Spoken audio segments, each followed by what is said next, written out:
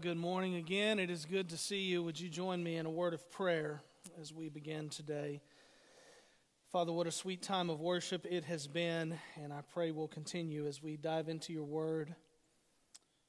Lord, we have sung, "Great is thy faithfulness," and we celebrate and rejoice in that truth. We have sung, "How great thou art."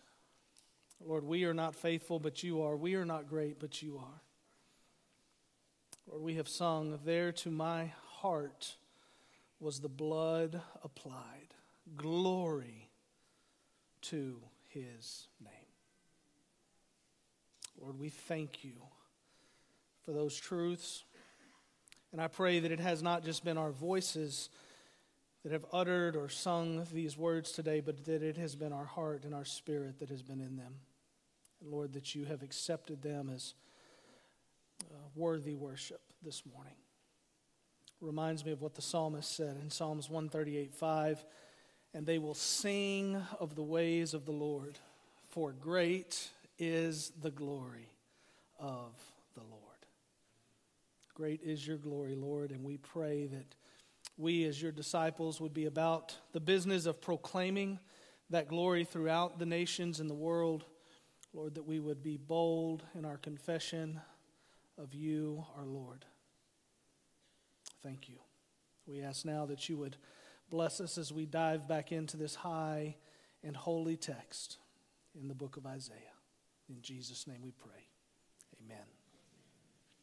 Isaiah 53, if you've got your Bibles or your tablets or whatever you're reading along with this morning, go ahead and turn or tap over to Isaiah 53. Last week we introduced this series called Against All Odds, and I began by giving you some predictions.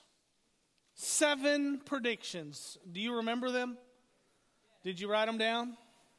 Okay, what was the first one? NFR winner in 2026. Somebody did write it down. That's good. Nobody in the first service wrote it down. Hundreds of people were here, and I was like, y'all didn't write it down? They didn't take me serious in the first service. Y'all are more spiritual. We know that. Second service people, more spiritual people.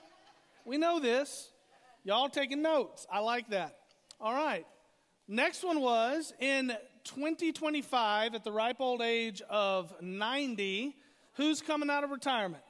Elvis.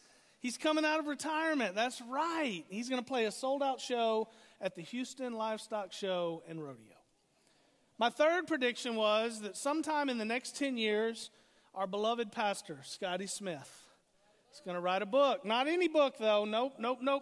New York Times bestseller.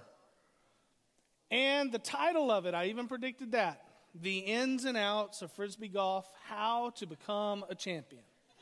That will be the title of his book. That will be a New York Times bestseller. I also predicted that in November of 2029, a Category 4 hurricane is going to slam into New York City, do tremendous damage. My fifth one was that the Houston Texans are going to win the Super Bowl next year.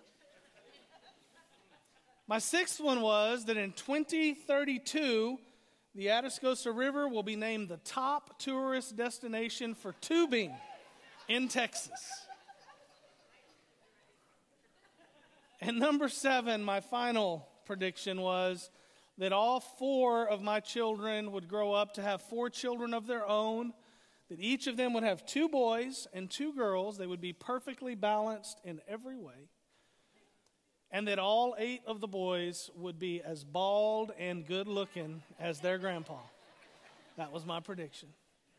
So last week, after I made those 7 predictions, I asked you, how many of you think one of those things will happen? We had 2 or 3 people raise their hands in both services saying, yeah, I think one of those things might happen.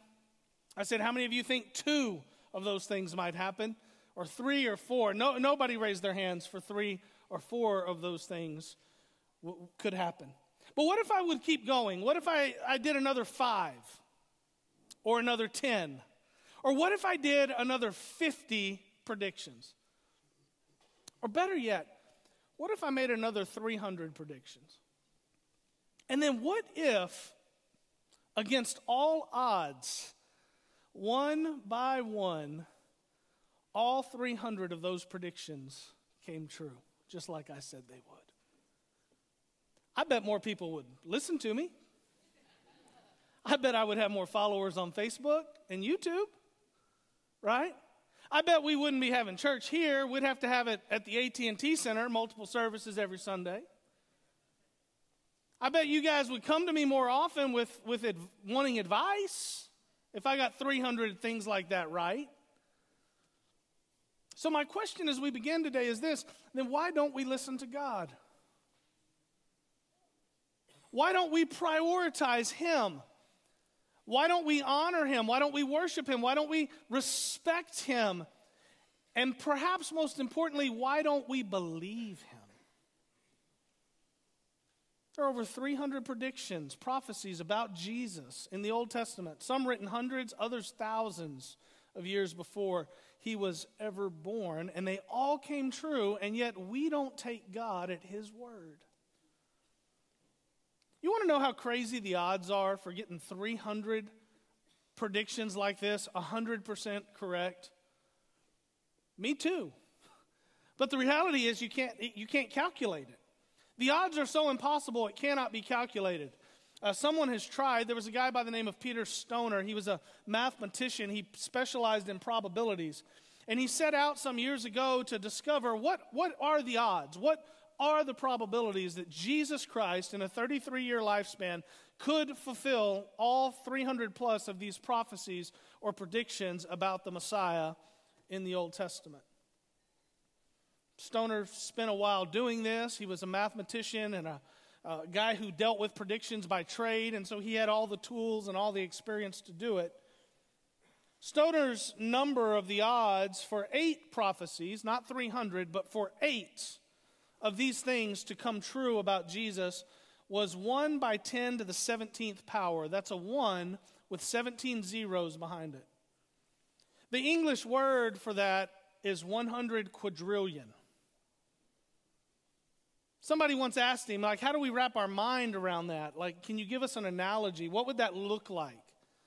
And he said, I got a perfect analogy for you.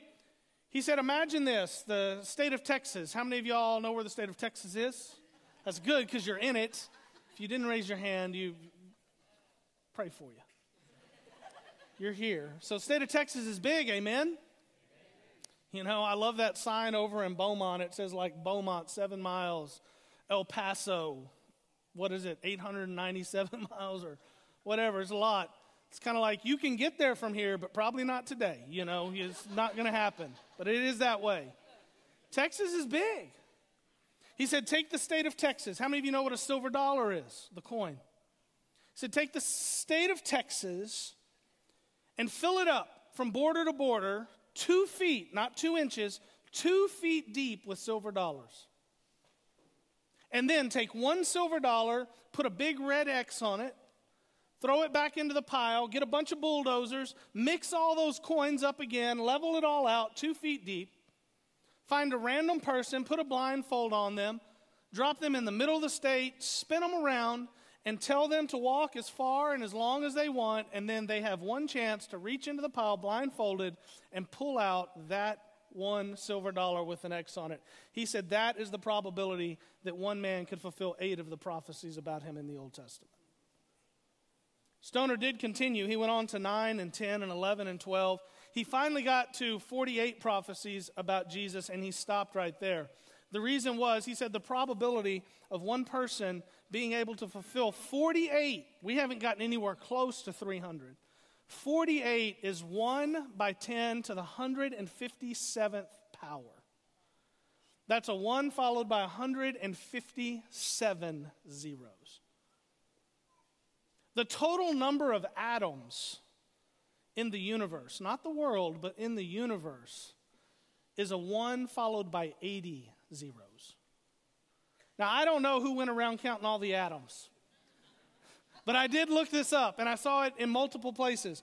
Some people said it's 1 with 78 zeros. Some said it's 1 with 80. Some said 1 with 82. But somewhere in that range.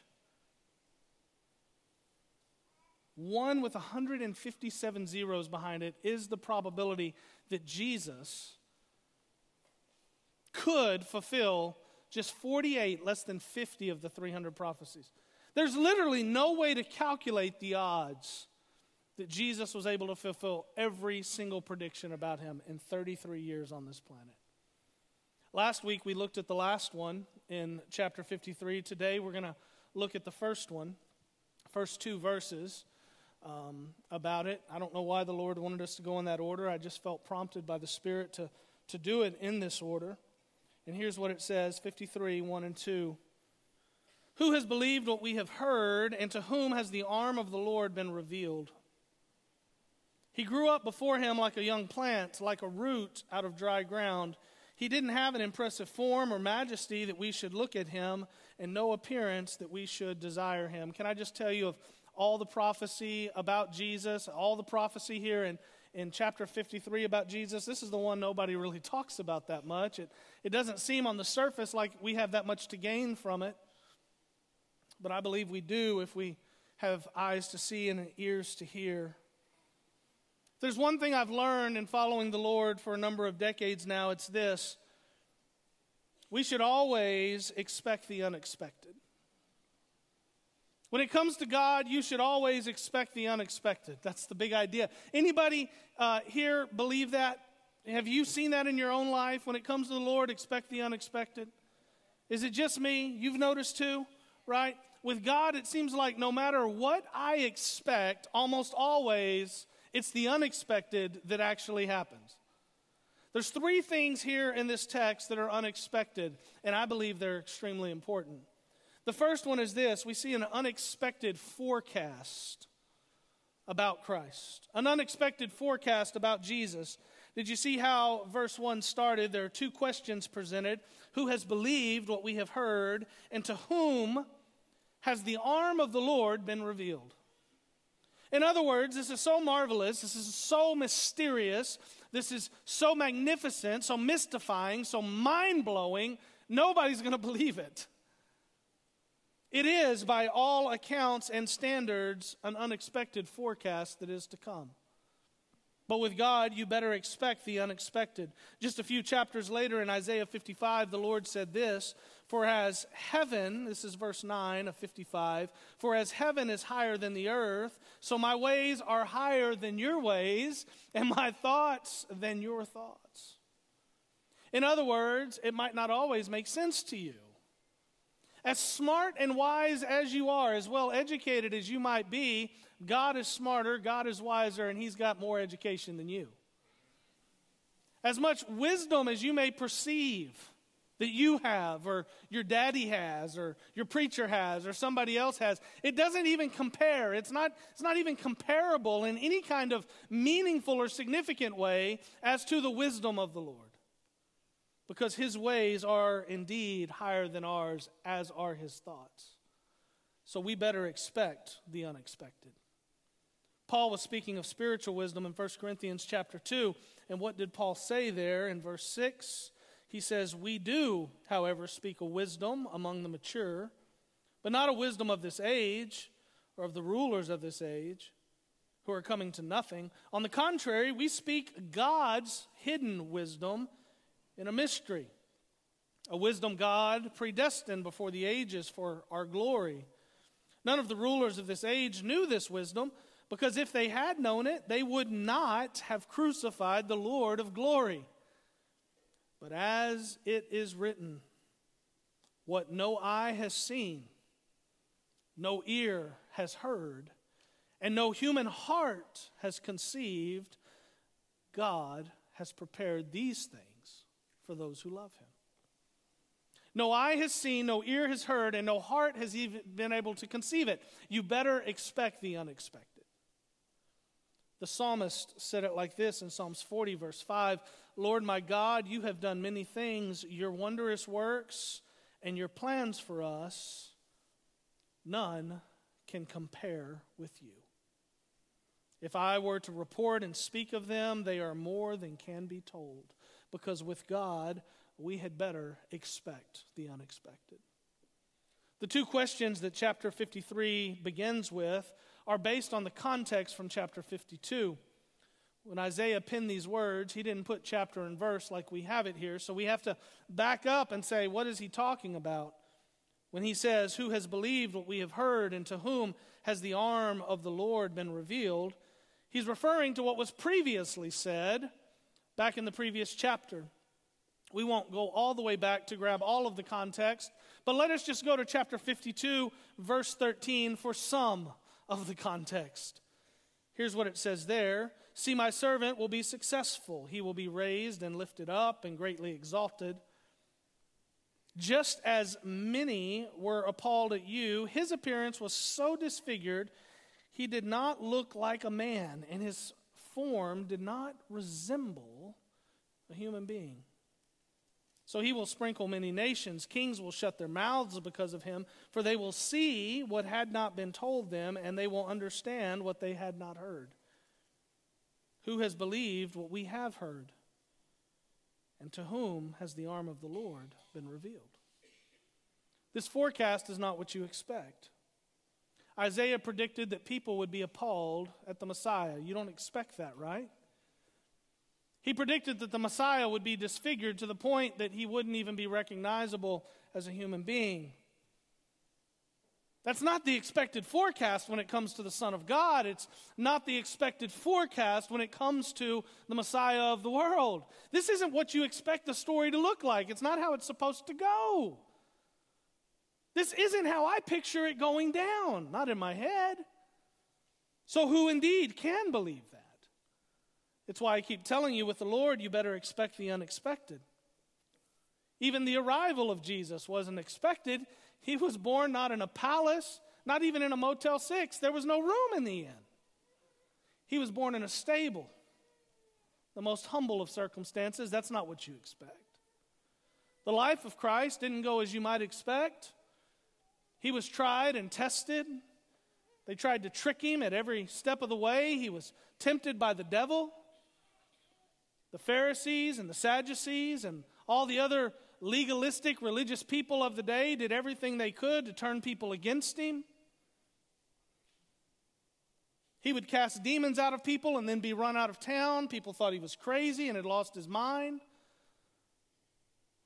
The life of Christ, the ministry of Christ didn't go as you might expect.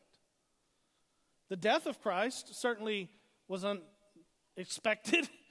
I mean, everyone was shocked. Everyone was indeed appalled. Even the disciples who should have known better, because Jesus himself had forecast and foretold that he would die, they were surprised when he said it is finished. Even the mother of Jesus, who got a visit from an angel before Jesus was ever even born and said, hey, you're carrying the Son of God. And here's his purpose. She didn't expect this. Not only to be visited from the angel, but she didn't expect it to end the way it did. Just like the meteorologists of our time seem to get it wrong more than they get it right, all of the forecasters, religious forecasters, concerning the life of Christ, the Messiah of the world, got it wrong too. You want to know why? Because they thought they had figured God out. They thought they knew better. They thought they were wiser. They thought they were smarter. They thought they were ready. They had totally forgotten that with the Lord, you better expect the unexpected. Can I tell you, there are a lot of people in our time, in our day, living in this hour, in this generation, even breathing the oxygen in this very room, who think they have figured God out. That is a dangerous place to be, because with the Lord, you better expect the unexpected. We see something else unexpected in our text. We see an unexpected foundation, not just an unexpected forecast, an unexpected foundation. Jesus would not arrive here on this planet in the way that you might expect the Son of God to arrive. And some 700 years before it ever happened, Isaiah called it. He nailed it. The Spirit moved inside of him in a way that allowed him to see it, or at the very least, sense it with such certainty that it caused him to declare it and to pen it and write it down. And it makes no sense unless you know God so well that you expect the unexpected. Here's what it says in Isaiah 53, verse 2. he grew up before him like a young plant and like a root out of dry ground. This is not what you expect. In so many ways, this is unexpected. I mean, think about it. Here, Isaiah is saying that he will be like a young plant, and he's going to sprout out of dry ground. It makes no sense. I mean, I would expect something like, he will be a mighty oak, or he will be like a 2,000-year-old olive tree whose fruit continues to bless people. I would expect something that symbolizes power and strength. I would expect something that symbolizes dignity and honor. I would expect something that symbolizes majesty and grandness, nobility. But the Hebrew word here means young plant, sapling, or tender shoot. It's exactly the opposite of what you would expect. A tender shoot in dry ground is fragile. A tender shoot in dry ground is likely to fail. A tender shoot in dry ground is flimsy, and in many ways it is awkward and undignified. But this was God's plan, because with the Lord you can always expect the unexpected. The dry ground mentioned here in our text is also significant. He grew up before him like a young plant, a tender shoot, and like the root out of a dry ground. We can't be for certain what this refers to. Maybe here the dry ground is referring to the poor, poverty-stricken family that Jesus would be born into. He wasn't born the son of a king or a prince. He wasn't even born the son of an oil tycoon. He wasn't born into middle class. He was born into poverty, son of a carpenter. Maybe it's a reference to the spiritual health of the culture he would encounter while he walked among us.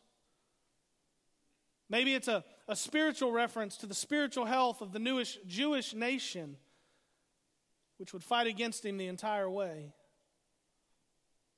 Whatever the picture is clear, this won't be an easy row to hoe, as they say. This is going to be tough.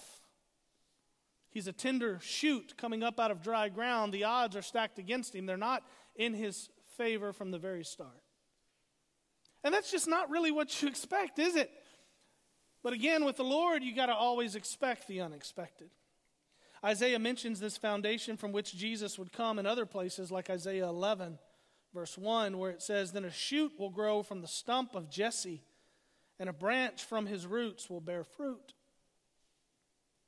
Even in this, we see that with God, you can always expect the unexpected. You might remember or recall that Jesse was the father of King David. You remember how David was selected as king in the very first place? That's right, you better expect the unexpected. Samuel was given some instruction to go and anoint the new king. And here's what it says in 1 Samuel 16:7. "But the Lord said to Samuel, 'Do not look at his appearance or his stature, because I have rejected him. Humans do not see what the Lord sees, for humans see what is visible, but the Lord sees the heart.'" In other words, Samuel, don't think the first person you see who looks the part is the guy. You got to expect the unexpected when you show up at Jesse's house. So Samuel makes the journey. He goes to Jesse's house. He takes a look at all the boys. He says, "Hey, Jesse, bring me your boys. I got to take a look at them." Jesse says, "Sure, great. Man, Prophet Samuel's here? You bet." He brings all the boys in. Samuel takes a look at all of them. He goes, "Nah, it's none of these. You got any more boys? Because I know God told me to come to your house. But God's saying it's none of these. There's got to be more, right? Did I hear God wrong? Who knows what Samuel's thinking here?" And Jesse says, "Well, there is one more. Kind of the run of the litter, though. I mean, he's the baby. You wouldn't want the baby. He's the youngest. He's out with the sheep. A little bit awkward kind of a kid. Probably not the one you want." And Samuel's like, "Well, I don't know. It's none of these. Bring him here." And here's what it says in verse 12. "So Jesse sent for him.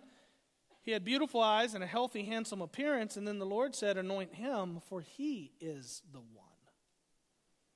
So Samuel took the horn of oil and anointed him in the presence of his brothers. I'm sure that made them happy. And the Spirit of the Lord came powerfully on David from that day forward. This isn't how it's supposed to happen. This isn't what you expect. It's supposed to be the oldest brother who gets picked. Maybe the strongest brother is supposed to get picked. Maybe it's the one that's the best looking that's supposed to get picked. The most charismatic, the best speaker of the bunch. But you sure don't expect it to be the baby. I'm telling you, with the Lord, you better expect the unexpected. When we look at the family tree of Jesus, one of the best places to look at that, where it's kind of all compiled for us, is in the Gospel of Matthew, chapter 1. When you go through the genealogy of Jesus, when you look at his family tree, you don't find what you expect there. Anybody looked at your family tree and go, ooh, I didn't expect that. You had that experience? Check out Matthew chapter 1. You'll have that experience all over again for Jesus. You're like, man, this is kind of an unexpected family foundation for the Savior of the world. Now that family foundation, that family tree, yeah, it includes Jesse and David, but there are many others. There is, for example, a woman by the name of Tamar. You can read her story in Genesis chapter 38. Her first husband was so evil that the Lord killed him. I mean, you got to be pretty bad for the Lord to take you out. It says the Lord killed him. He was so bad. So she was left a widow, and as was the custom of the day, she got hooked up with her husband's brother, her brother-in-law. Ew, I know all the ladies are like, oh, that's icky. Thinking about your brother-in-law, like, oh, man. Well, that's the way it happened. She gets hooked up with the brother-in-law, but he's even a bigger jerk. And so God takes him out too. She's left as a widow again. So she dresses up as a temple prostitute and puts herself in the path of her father-in-law. It's ickier than even before. Because apparently she knew that he was such a lowlife, he wasn't going to be able to control his sexual temptations, and she's right. So she ends up getting pregnant by her father-in-law. She keeps some of his stuff, and she blackmails him. I mean, this is like Jerry Springer Old Testament style. It's messed up. It is really messed up stuff. It's juicy, y'all. Go read it. Genesis 38. Right there in Jesus' family tree is that lady. And then you have Rahab. I mean, Rahab, she's a prostitute, professional prostitute, living in the city of Jericho when God's people show up. For whatever reason, God gave her eyes to see and ears to hear, and she helps God's people. She's ultimately saved. But she was a prostitute. And there she is in the family tree of Jesus. She becomes the mother of Boaz, who married Ruth, who was the great-great-grandmother of David. But she started as a prostitute. While we're talking about it, let's deal with Ruth. Ruth was a Moabite. I know for a lot of you that doesn't mean anything, but it means something for sure. Because you see, that means Ruth's family tree doesn't go back to Abraham like you might expect. Her family tree goes back to Lot. So you're not supposed to be in this family tree. It's not how this is supposed to look. It's unexpected. She too was left vulnerable as a widow before she becomes the wife of Boaz in a totally unexpected way. And trust me when I say I'm not just picking on the ladies. There's some really messed up dudes in this family tree too. You got Jacob. Man, that guy was a schemer and a liar. He was so sorry he stole the blessing from his brother. We know David committed adultery and murder. We could go on and on about these people. I mean, but it's a jacked up family tree. It's not the perfect picture you might expect for the Son of God to be born into. I love the way Nancy Guthrie wrote about the family tree of Jesus. She said Jesus came from a long line of outsiders, outlaws, scoundrels, and sinners. That pretty much sums it up. When he entered into the world, he entered into the messiness of the human family. Anybody else got a messy family? Jesus knows. Even in his own family, it was messy. In fact, he was the only member of his family who never brought shame upon the family. Instead, he took it upon himself, the shame of every person, even in his family tree. The point is, this isn't the foundation you expect for the Son of God. And as I've been telling you, with God, you can always expect the unexpected. And 700 years before Jesus was ever born, Isaiah penned those words about this foundation and says, hey, it's not going to be what you think. There's a third and final thing. We'll deal with it quickly. It's the unexpected form. Verse 2 seems really strange, really out of place, and really unexpected here at the end. It says he didn't have an impressive form or majesty that we should look at him. No appearance that we should desire him. In other words, whatever you might think and whatever artists might try to portray to you or whatever people might tell you, Jesus wasn't a hunk. He wasn't the stud muffin everybody wanted a selfie with. He wasn't going to have the looks of, somebody that you just go, man, that guy's got all the right stuff. He wasn't a perfect person. Been hearing a lot about AI lately. AI is becoming a big thing. I saw a thing just this week. I thought about putting it up on the screen for you, but I didn't want to give you a false picture of who Jesus is and burn that in your head. But an AI computer just this week produced a selfie of Jesus and his disciples. Said if Jesus and his disciples had a way to take a selfie, this is what they would have looked like. The computer put it all together. But the funny thing was they were all perfect people. Had perfect features. They were perfectly, everything was perfectly symmetrical. Their eyes were perfect. Jesus had this perfect hair. He had a perfect beard. It looked like he put some beard oil in it that morning or something. It was all, perfect. It's like just everything about the picture was perfect. Now, you can believe AI if you want. I tend to believe Isaiah and the Word of God that says he didn't have an impressive form or majesty that we should look at him, no appearance that we should desire him. In other words, he's not what you would expect. Again, in a world that puts so much value on looks, God shows us that it's what's on the inside that really matters more than what's on the outside. It also shows us once again that with God, you can always expect the unexpected. There's also an unexpected finish to it all. Some of you are saying, well, what's the point? I see what you're saying, but what does this have to do with me? What does it have to do with my neighbor? What does it have to do with my coworkers, my spouse, my kids? What is the point? Some of you are thinking, I don't expect that God cares very much about me, or I don't expect that God can save someone like me, or I don't expect that God would want someone like me in his family. I don't expect that Jesus can wash my sins away. You don't know what I've done, where I've been, how I've done it, or who I've done it with. I don't think God can cure my sickness or my disease. I don't expect God will ever forgive me. Some of you might even be thinking, I don't expect I'm welcome at this church. Some of you that are watching online probably aren't going to church because you think you're not welcome there. You might even go so far as to say, I don't expect I'm welcomed in the family of God itself. Well, if you're thinking anything like that, you haven't been listening, so let me try one more time. With God, you always expect the unexpected. Jesus said from the cross, he said, it is finished. As he died for your sins and for mine. There was a lot of things that weren't expected on that day and that time.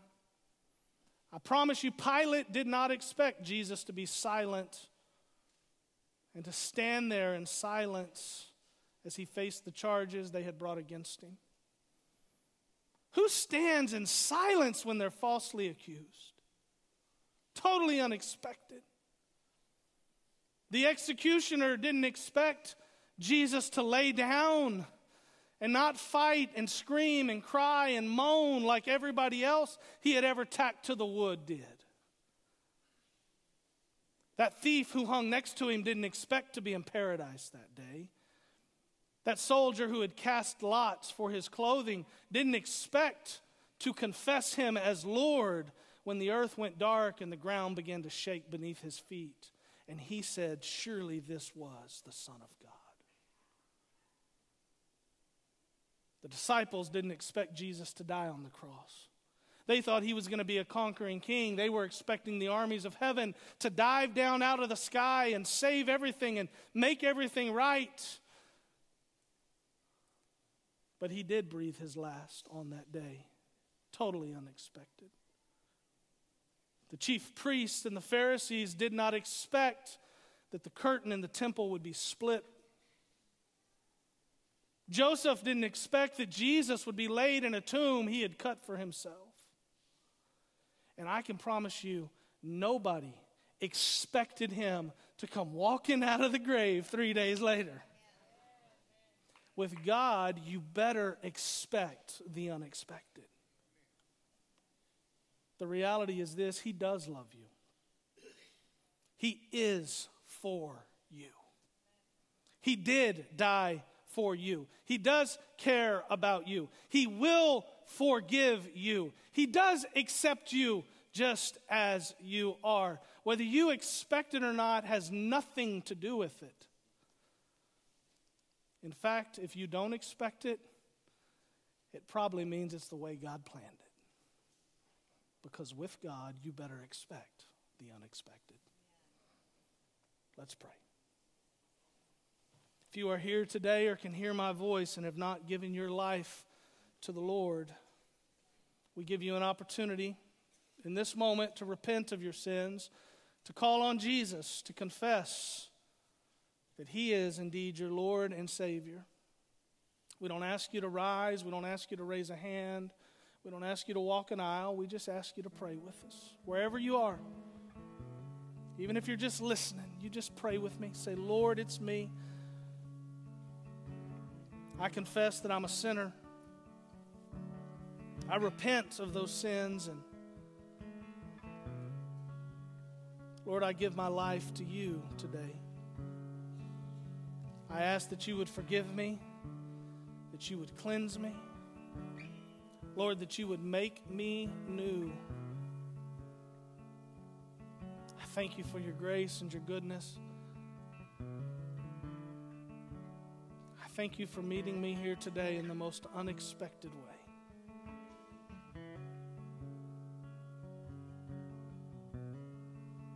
Lord, as we close this morning, we are grateful. We are grateful indeed for the reality that it doesn't always happen the way we think it should. We are grateful for the cross, for the Savior who bore our sins. Lord, we're grateful for the breath you have implanted in our lungs and the energy you have produced inside of our hearts, even in this moment, to continue to live. May we harness it all for your glory,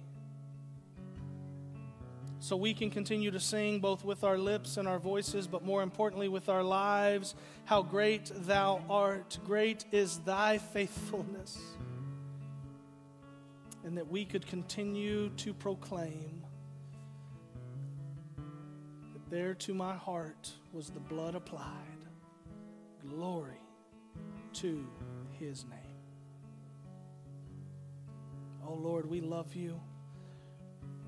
And we thank you for impressing us in the most unexpected ways. I ask your blessing now on these who are here and these who can hear my voice, Lord. May you bless them and their families in the name of Jesus.